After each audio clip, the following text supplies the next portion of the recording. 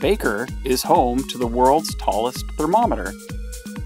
Which is pretty cool, but that's not actually why I'm here in town. Just across the road there is where I'm headed, to that giant robotic alien sign, which marks the home of Alien Beef Jerky. Look at the size of this sign. It's huge! And the building itself is a giant spaceship. That is so cool. And what's this out behind the building? They've got some sort of new structure going up. I don't know if it's going to be for coffee or ice cream, but man, that looks impressive. But wait, there's more. What's this? This is the first known sighting of the UFO Hotel. Wow, that is impressive. This place has grown from just being a shack to actually one of the more impressive roadside America attractions that I've seen in a long time. Look at this little spaceship. This is pretty cool. There's an alien inside of there. I think he's taking a nap right now, actually.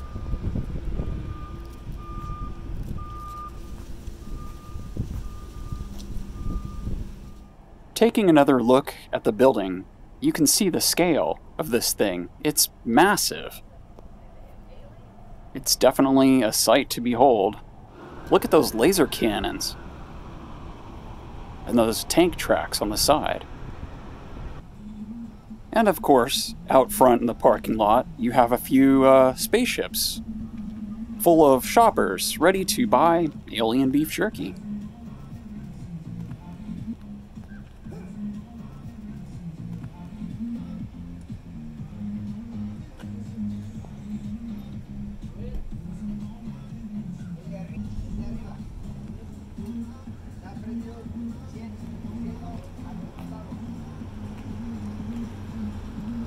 Hello, Mr. Alien.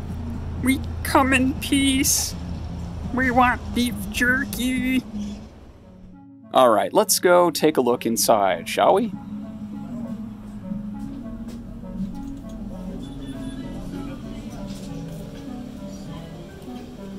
Wow, they've got quite the assortment of, well, everything.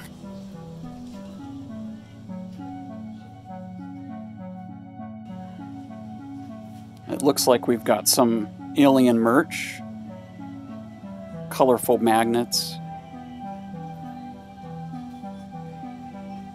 jewelry, pins, keychains. What are you doing up there, Chewbacca? And here's some of that Alien Fresh beef jerky. Quite the collection of hot sauces. More alien beef jerky. Candies. More beef jerky. A collection of sodas and more hot sauces. Alien license plates. Lunch boxes, stuffed animals, you name it.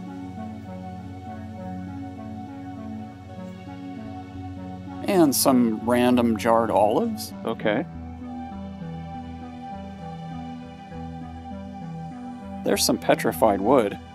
Petrified? What does wood have to be afraid of?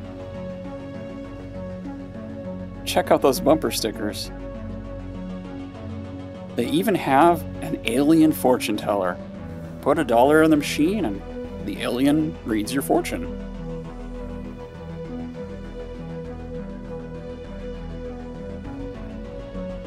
Check out this jar. It has an alien specimen inside. That would look cool on anybody's shelf. And behind the counter they have an assortment of alien weapons, it looks like. And some more lunch boxes. Don't forget to take a selfie with this alien. These look pretty cool. Area 51 bumper stickers. And they also have Area 51 parking permits that you hang from your rearview mirror. I couldn't help myself. I had to buy an Area 51 bumper sticker.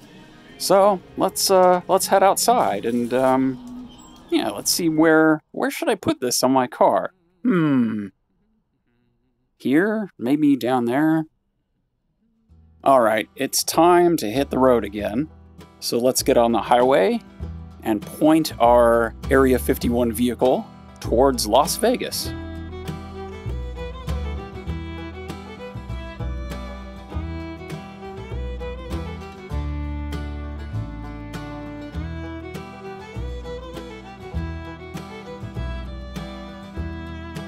This is one of my favorite parts of the drive.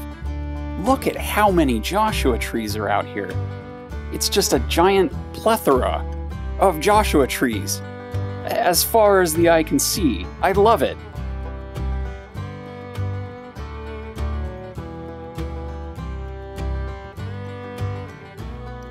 On this drive, not many people realize the majority of it takes place in California.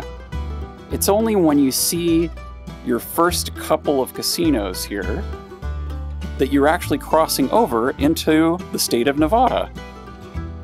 And to prove it, look at that sign, that little blue sign. It says, "Welcome to Nevada." We are now officially in Nevada. It looks like Las Vegas is under an hour away. The sun is starting to go down, and off in the distance, I can begin to see the lights of Las Vegas. Viva Las Vegas! Okay, enough of that. So, where am I headed? The Mandalay Bay? The Luxor? Excalibur? New York, New York? Park MGM? Aria? City Center? Cosmopolitan? Bellagio? Maybe Caesar's Palace? No? I'm headed to the El Cortez Hotel and Casino on Fremont Street in downtown Las Vegas. They have some of the best hotel rates in town, free parking, prime rib for $12.95, and much more. Now, of course, all of these hotels make you walk through the casino to get to your room. But whatever you do, resist the temptation to gamble. Do not gamble. No matter how good of a hand you get, the odds are stacked against you. You're going to lose your shirt one way or another, so it's best to just head up to your suite instead, take a load off, and enjoy some of the complimentary coffee, and then head back outside across the street to the container park, where this giant praying mantis puts on a free flaming fire light show.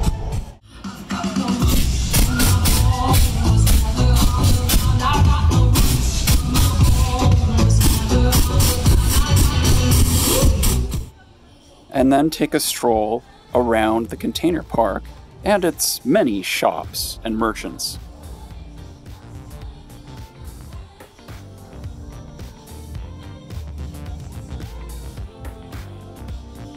Rather than dump all of your money into a slot machine and feel miserable about yourself for losing everything, take a stroll and enjoy yourself in the container park. One of my favorite stores here is this toy shop. They have a little bit of everything. Magic tricks,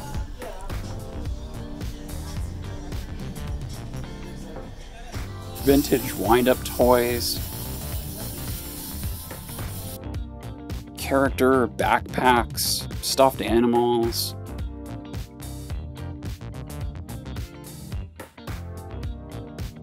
cheap little knickknacks,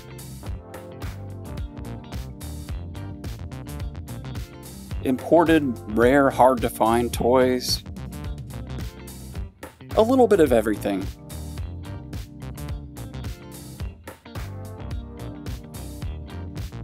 Look at these cool little pins. Random plastic farm animals. If toys aren't your thing, head on over to the candy shop. I'll let you lick my lollipop. Ooh, kettle corn. Who doesn't like kettle corn? Anyway, I think I'll end today's video here, but don't go too far because there's a lot more to do in this town besides gambling. And I think that you'll be pretty amazed at the stuff that I have to show you coming up soon in another video.